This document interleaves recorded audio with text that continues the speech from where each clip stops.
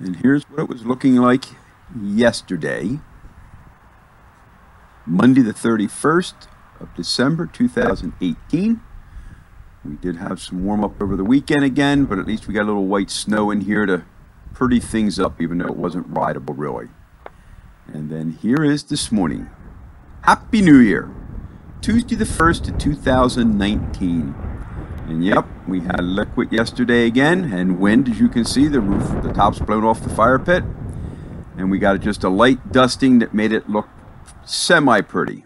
And then here's up at Stillwater yesterday. Very little traffic. Some people walking around, some pickup trucks, very few sleds. High today was 44, and that was like at 6 or 7 this morning. And our low is where we are now at 25. No report to really talk about. And there's a little bit of activity up at Stillwater. A few sleds there, some people walking around.